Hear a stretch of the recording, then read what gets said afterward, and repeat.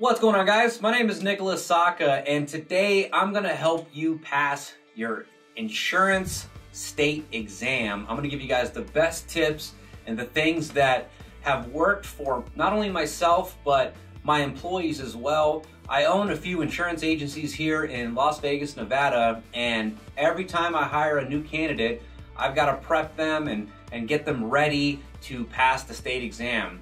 And so I've had dozens and dozens of employees that have taken and successfully have passed the property and casualty exam. And I'm going to give you guys just the cold, hard facts and tips of what I tell them each and every time, you know, they're getting ready to start studying and to take the property and casualty exam.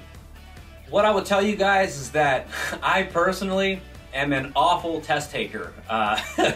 I was never good in school. I, barely a 2.7 GPA, and that was strictly because I'm a relationship builder. I don't think I'm a smart person. You know, if I walk into a classroom, I'm getting cool with the person to the left and to the right of me. And whenever I don't understand something, I'm like, hey bro, can you break that down to me? What did the teacher just teach, right? So I'm not a good test taker. And if you're watching this video, you're probably not a good test taker either, and that's okay. I believe that the property and casualty test is super easy as long as you follow the tips and tricks that I'm gonna give you guys today. So stay tuned. If you get some value, smash the like button, hit the subscribe button where I talk all things insurance, self-development, and entrepreneurship. And so you can also follow me on my social media platforms as well. Let's get into it. All right, tip number one, guys, is to actually put in the work. Put in the time studying for this test. It should take you, on average, it's taken my employees anywhere from 2 to 4 weeks to study and pass this test. It doesn't necessarily, you shouldn't take longer than 4 weeks to pass this test. Unless, of course, you have a full-time job or you're full-time parents and there's you're not able to give it the time that you need. But I'm here to tell you that you can pass this test. I had a girl do it in 6 days. I hired a girl, and then less than 6 days later, she scheduled her test 2 weeks out, and less than a week goes by, 6 days to be exact, and she calls me back and she goes, Nick, I passed the test. I was like, what the? I thought we scheduled it 2 weeks from now. And she's like, nope, I rescheduled it because that's all I did for the next 6 days was study for this test. And so the first tip is, guys, put in the work. Study your faces off. Give it hours and hours and hours of work and time, and that's the number one tip to passing this test. The second tip, guys, for passing your property and casualty test is practice exams. Practice exams, practice exams. I said it 3 times because that's how important it is. I am the type of learner that if I'm gonna take a test, right, before I go through any of the modules, before I go through any of the learning chapters and things like that, I'm the guy that likes to reverse engineer everything. And so the first thing I'm gonna do is go straight to the practice exams. I'm gonna take that for the first time, and I'm honestly gonna guess. I'm just gonna see what my basic knowledge of the insurance industry is, and I'm going to just see how the questions are being asked. See how they're formatted, what they're looking for, and how I can take this information and reverse engineer it by going through the different chapters and the different modules and understand what they're looking for. So I like to reverse engineer it. I will start by taking the practice exams, and I will take the practice exams over and over and over again and hopefully trend in the right direction. So the first time, I've done this where I've taken the practice exams and I'll score, literally I'm just guessing, and I'll score a 50%.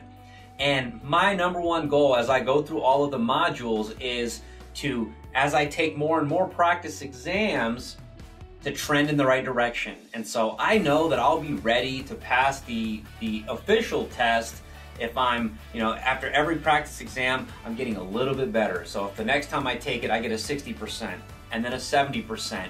If you start floating around the 80s and 90 percentile, you should be ready and prepared for the test, for the actual in-person exam. And so In most states, I know here in Nevada, that you do need to get at least an 80% in for the actual exam. And so you'll really want to focus on scoring anywhere from 80 to 100%, on these practice exams before you actually go and take the actual exam, if that makes sense. So practice exams. I'm also the type to write everything down. And so at the end of these practice exams, it will actually break down which, what was the right answer, and there should be a little description as to why that was the right or wrong answer. And if I'm you, I'm writing down every single question. For me, things stick better when I'm writing it down.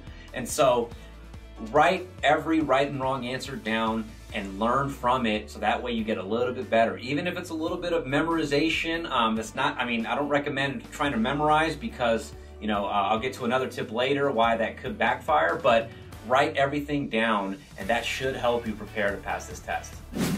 My third tip, guys, is that when you're actually taking the in-person exam, don't second guess yourself. There will be an option to flag the questions that you're unsure of, and what I would tell you is to go with your initial gut feeling on what the right answer is. If you've answered the question but you flagged it because you're unsure and you go back to it later, don't second guess yourself.